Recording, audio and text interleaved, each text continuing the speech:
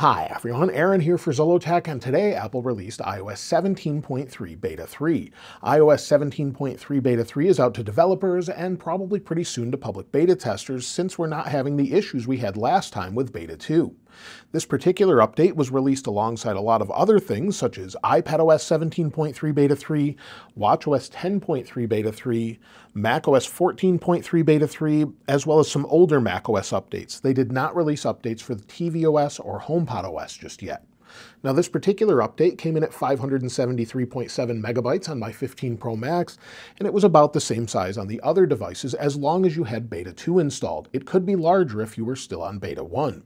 Now let's go ahead and take a look at the build number and talk about what's new. So we'll go to Settings, then we'll go down to General, then About, and as you can see, the build number is 21D5044A. Now that we have an A at the end, we're probably pretty close to a public release. We'll talk more about when to expect that a little bit later, but this particular update is more of a Beta 2 re-release with some bug fixes and more. So the first thing that we have that's new in it is actually a new modem update. We didn't have one with Beta 2. We have a new modem update that should help with overall connectivity and more, so that's a good sign. Now we have some updates with spatial video, so if you go into your video, turn on spatial video, we rotate this, turn this on, we get a new update where we have a splash screen where it says relive your memories in 3 dimensions on Apple Vision Pro or in 2D on iPhone. For best results, keep iPhone in landscape orientation and stable while recording. So this is actually an updated message we didn't have before that they've updated with this one. If we tap continue, then we can record spatial video, and it records in 1080p. We also have an update here as well. If we go into our settings and then we go back and go down to Face ID and passcode, under Face ID and passcode, if we go into stolen device protection and we go to turn this off, it will verify with Face ID. This actually works properly, just like it did on Beta 2, but it's basically the same thing. Again, some of the wording may have changed. Where it says security delay required to change stolen device protection, a security delay is required because stolen device protection is active and iPhone is not at a familiar location. It will last for an hour and you'll be able to use it still. So if you tap start, it will start counting down from a 60-minute timer. Now you don't have to turn that off, you can leave it on, but either way that's been updated a little bit as far as the way it works, and it works properly. As far as music, if we go into that and maybe we go into our library and then playlists, under playlists I have one here where we have collaborative playlists. They've kept this with Beta 3, so it looks like it's going to be a major part of iOS 17.3 finally.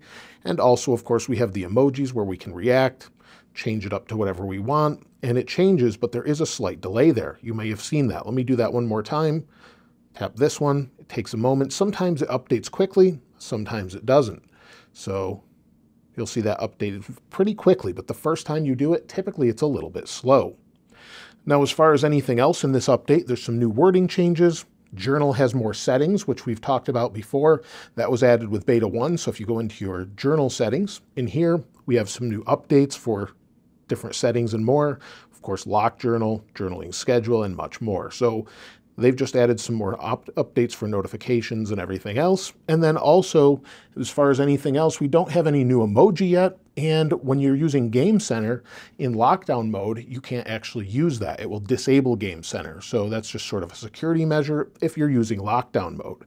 So if you want to use that, and you want to make sure everything's super secure under privacy and security, you can use lockdown mode, and once enabled, it makes things very secure, but disables some other features as well.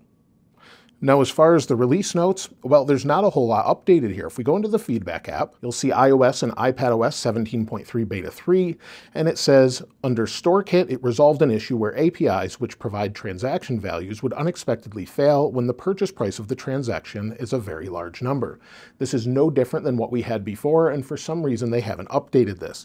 I would really like to see some additional updates with messages as far as what they've resolved, bugs that are remaining, and more. They used to be even better at this. Now they're getting more and more sparse notes to go along with this. Now, as far as anything else, well, there are still some bugs that remain. So within Notification Center, if I swipe home, the wallpaper dimming bug is still there, although it doesn't seem as severe. Sometimes it shows up. It's very hard to see this time, so that's good news.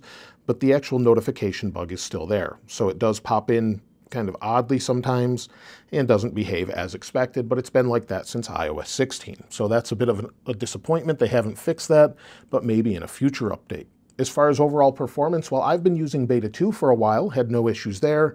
And as far as the stability and everything else, it will take a few days to know for sure. But everything like ProMotion seems to be nice and smooth and fast, no issues there. And opening up different apps, as you saw here, are nice and fast with music and more. Just depends on your internet connection, as you can see here. So everything seems to be working well as far as performance.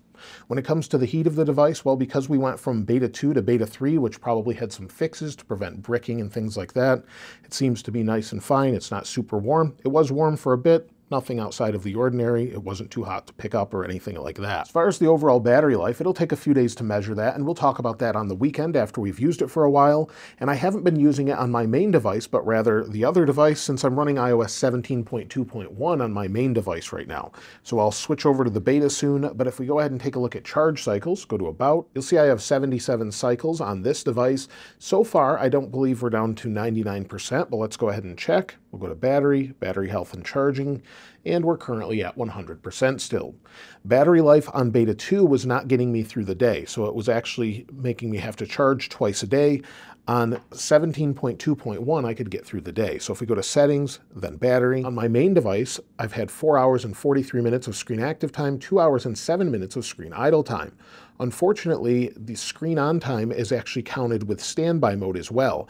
I wish they would remove that, but it shows 8 hours and I've barely used it. So I'm getting through the day about 6 to 10 hours of screen active time, but I would like to see that improve a little bit like we had before. Now, as far as if you should install iOS 17.3 Beta 3, I would say I would only do this at this point if you are on Beta 1 or Beta 2. If you're on iOS 17.2.1, I would probably hold off at this point, as we don't really know if it's going to be stable. Give it a couple days. I'll, of course, have a weekend follow-up where we talk about that. As far as when to expect the next version, well, since we're on the third beta, last year we went from Beta 2 right to the release candidate. But at this point, I would probably expect it, see if we can find our calendar here, probably next Tuesday or Wednesday, I would expect iOS 17.3 RC, and then probably the following Monday, maybe the 22nd, we'll probably see iOS 17.3 released to the public.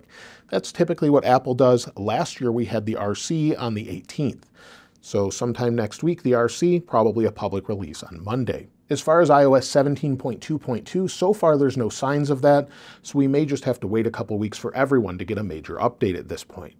Another thing I wanted to mention is Apple released Apple Vision Pro, or at least let us know when we can pick one up.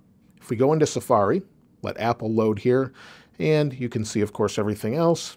We'll go into Vision here. Apple Vision Pro actually has pre-orders starting on the 19th, with the availability starting on the 2nd. On the 2nd, they do say that they'll be in every store as well, so that'll be something we'll have to look forward to, maybe try one out. We don't know the pricing other than $3,500, which will give you 16 gigabytes of RAM and about 256 gigs of storage. That seems a little bit low for the price, but we'll have to wait and see. Now, as far as the overall benchmarks, I did run those, so let's go ahead and take a look. And after I ran it the second time, when it cooled down a bit, we had 2,946 for single core, 7,169 for multi-core. If we take a look at the history, you can see what it was here. It's doing quite well. It's better than the past couple versions, where I've actually had higher scores on both single and multi-core compared to what we had with the previous beta. So I'd say this one's doing pretty well, no issues whatsoever, and seems to be probably better than what we would expect, and hopefully that's what it's like since we had some major issues with Beta 2. Now, as far as anything else, well, I'm at CES this week, so you may have noticed it looks a little different, the mic sounds a little different, but in general, everything else is basically the same. I'll have a regular weekend follow-up, and if you've found anything else, I'd love to hear from you in the comments below. I'll link this wallpaper in the description like I normally do, and if you haven't subscribed already, please subscribe, and if you enjoyed the video, please give it a like. As always, thanks for watching. This is Aaron. I'll see you next time.